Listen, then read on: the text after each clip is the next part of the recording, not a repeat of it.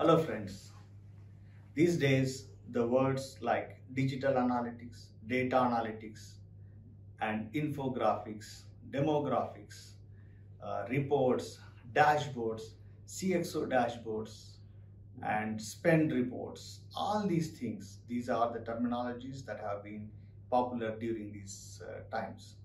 However, one needs to know that you will have to put in a lot of effort at the core, at the foundation of your data so that it can generate the right analytics.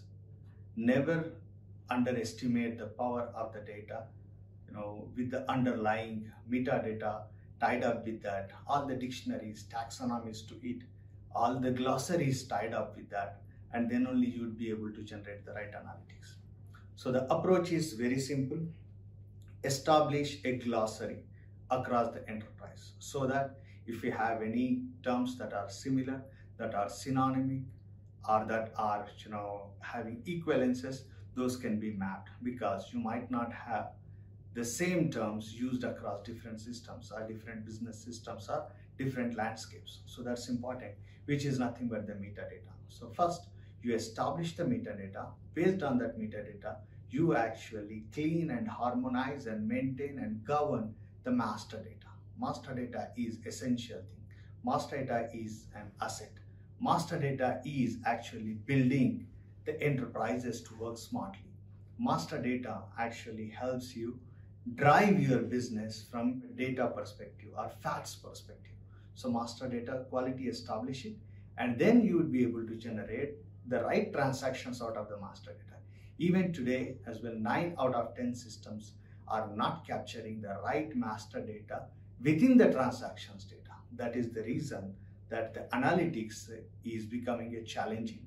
And if you do not bring in the right analytics, then the decision making would be difficult. So be agile, design the models in such a way that you can quickly build the digital infographics or analytics or the dashboards, because dashboards, it sounds great, but having the right data reflected via the dashboards with the right messaging so that you can make the decision. That's what makes enterprises make intelligent decisions, smart decisions. So transform your business using the data.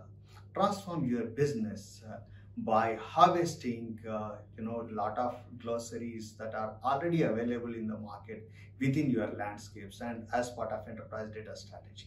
That would help you establish a real foundation for the data. And once you have that, you can generate any sort of data analytics.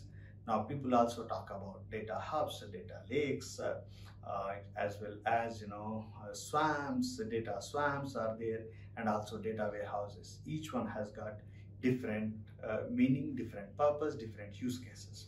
We suggest a data quality hub approach. You establish this.